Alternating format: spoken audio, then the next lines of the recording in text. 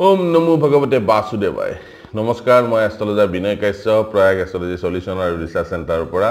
আপোনালোকক স্বাগতম জনাইছো আজি আমি বৃহস্পতিৰ মহাদশা মঙ্গলৰ অন্তৰ্দশা কেনে পৰিণাম পাম তাৰ ওপৰত আলোচনা কৰিম সব মঙ্গল দেৱতা আৰু বৃহস্পতি দেৱতা তেওঁলোকৰ মাজত মিত্ৰতা আছে আৰু বৃহস্পতিৰ মহাদশাত আৰু মঙ্গলৰ অন্তৰ্দশা প্ৰায় 11 মাহ 6 দিন লৈকে চলিব এটা দীঘলীয়া সময় হয় আৰু যেহেতু মিত্ৰ গ্ৰহ তেনেহলে আমি ক'ব পাৰো যে কুষ্টিখনৰ কাৰণে ভাল হ'ব কিন্তু তেনে নহয় আমি প্ৰথমতে জানিব লাগিব যে কুষ্টিখনৰ কাৰণে বৃহস্পতি আৰু মঙ্গল দেৱতা কিমান কাৰকতা ৰাখে আৰু কিমান মাৰকতা ৰাখে আৰু লগতে বৃহস্পতি আৰু মঙ্গলৰ বল আমি জানিব লাগিব আমি এইবিলাক বলৰ ওপৰত কিয় গুৰুত্ব দিও কাৰণ কিয় যেতিয়া দশা অন্তৰ্দশা থাকিব তেতিয়া সেই গ্ৰহবিলাকৰ পাৱাৰ মানুহৰ জীৱনত বেছিকে পৰে আৰু সেই গ্ৰহটোৰ পাৰ্টিকুলাৰ গ্ৰহটোৰ ওপৰত নিৰ্ভৰ কৰে জাতকৰ জীৱনৰ ভৱিষ্যতবিলাক কেনেকুৱা হ'ব সেইটো কাৰণে বল চোৱা খুব দৰকাৰ আৰু যদি কাৰক গ্ৰহ বলহীন অৱস্থাত থাকে যিমানখিনি ৰিজাল্ট আশা কৰিব লাগিছিল কোনো দিনা পোৱা নাযায় আৰু যদি মাৰক গ্ৰহ বলৱান অৱস্থাত থাকে তেনেহলে কুষ্টিখনৰ কাৰণে বেয়া আমি জানিব লাগিব যে কাৰক গ্ৰহ সদায় বলৱান হ'ব লাগে আৰু মাৰক গ্ৰহ সদায় বলহীন হ'ব লাগে এতিয়া সেই বলহীন অৱস্থাটো আমি কোৰ পৰা গম পাম আমি সেই কাৰণে সৎবলত চাব লাগিব ঠিক আছে তাৰ পিছত আমি হৰবৰ্গ সুৰখ বৰ্গ সপ্তক বৰ্গ আদি সকলোবোৰ জায়গাত আমি গ্ৰহৰ বলবিলাক চাব লাগিব নৈসৰ্গিক বল চাব লাগিব কেনেকুৱা তাৰ উপৰিও আমি নৱতৰা চক্ৰত আমি চেক কৰিব লাগিব যে যিটো গ্ৰহৰ দশা অন্তৰ্দশা চলি আছে নৱতৰা চক্ৰত কি পজিশনত আছে যদি 3 5 আৰু 7 নম্বৰত যদি থাকে তাৰ মানে কি বিপদ পৈত্তৰী আৰু বদ নক্ষত্ৰত যদি থাকে দশা অন্তৰ্দশা কুষ্টিখনৰ কাৰণে যিমানে কাৰক নহওক কিয় সিমানখিনি ৰিজাল্ট জাতকে কোনো দিনাখন নাপায় এই আটাইবোৰ দিক চোৱাৰ পিছতহে আমি ক'ব পাৰিম যে জাতক বা জাতিকাৰ সেই কোনো গ্ৰহৰ মহাদশাত কোনো গ্ৰহ অন্তৰ্দশাত কেনে ৰিজাল্ট আহিব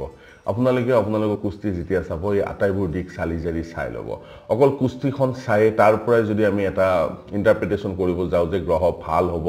দশা ভাল হ'ব তাত কিন্তু 100% ৰিজাল্ট কোনো দিনা নাহে আৰু নিগেটিভ ৰিজাল্ট আহা সম্ভাৱনা বহুত বেছি থাকে আহক তেনেহলে আজি বৃহস্পতিৰ মহাদশাত মঙ্গলৰ অন্তৰ্দশাত কেনে পৰিণাম আহিব আমি আলোচনা কৰো আমি ক'লোৱে যে বৃহস্পতি মহাদশাত মঙ্গলৰ অন্তৰ্দশা 11 মাহ 6 দিনলৈকে চলিব সেই কাৰণে মঙ্গল যদি কুষ্টিখন মানে কি লগ্নৰ পৰা লগ্ন হ'ব কি যে পূৰ্ব দিশত যিটো ৰাশি উদিত হ'ব সেইটোৱে হ'ব লগ্ন জাতকৰ জন্মৰ সময়ত এইটোৱে হ'ব লগ্ন আৰু মঙ্গল যদি লগ্নৰ পৰা কেন্দ্ৰত থাকে কেন্দ্ৰ মানে হল 1 4 7 10 বা ত্ৰিকোণত যদি থাকে 1 5 9 যদি থাকে আৰু যদি মঙ্গল দেৱতা উচ্চ ক্ষেত্ৰত থাকে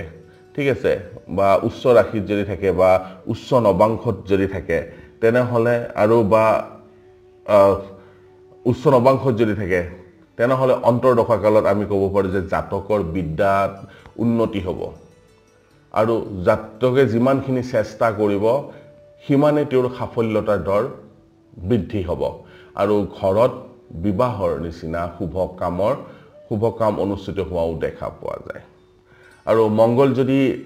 দশানাথ বৃহস্পতিৰ পৰা কেন্দ্ৰত থাকে কেন্দ্ৰ কলৈ আমি কি হয় কেন্দ্ৰত থাকে কোণত থাকে 11 হাউসত থাকে বা সেকেন্ড হাউসত যদি থাকে আৰু শুভ গ্ৰহৰ লগত যদি জুতি বান্ধি থাকে বা শুভ গ্ৰহৰ যদি দৃষ্টি থাকে তেনেহলে জাতকৰ অন্তৰ্দশা কালত যথেষ্টখিনি ভাল পৰিণাম আৰু শুভ ফল জাতকে পায় আৰু চাব লাগিব কিছু কথা যে মঙ্গল যদি দশানাথ বৃহস্পতিৰ পৰা 6th হাউসত থাকে অষ্টম ঘৰত যদি থাকে বা দ্বাদশ ঘৰত যদি থাকে যাক আমি ত্ৰিক হাউস বুলি কওঁ বা দুস্থান বুলি কওঁ যদি থাকে তাতে বা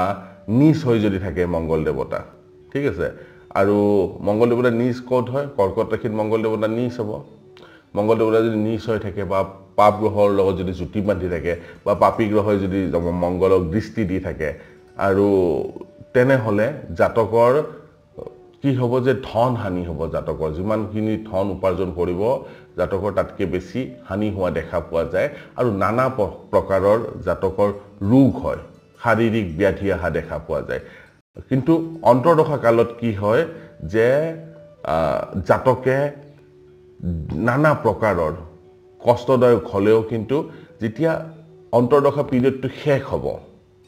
শেষৰ পিনে যেতিয়া যাব তেতিয়া জাতকে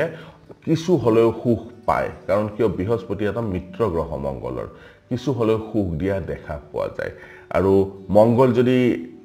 সেকেন্ড হাউসৰ অধিপতি হয় বা সেভেন্থ হাউসৰ যদি অধিপতি হয় তেনেহলে অন্তৰ্দশা কালত জাতকৰ কি হয়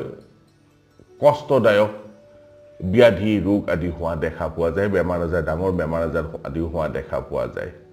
এই কাৰণে যেতিয়া বৃহস্পতিৰ মহাদশা পৰিব মংগলৰ যেতিয়া অন্তৰ্দশা পৰিব আগে কুষ্টিখনত চাই ল'ব যে মংগল বা বৃহস্পতি কুষ্টিখনৰ কাৰণে কিমান কাৰকতা ৰাখে সহধৰ্মী নে সম্বন্ধী নে বিপৰীত ধৰ্মী তাৰ ওপৰত নৱতৰা চক্ৰটো স্থিতি চাই ল'ব আৰু বাকি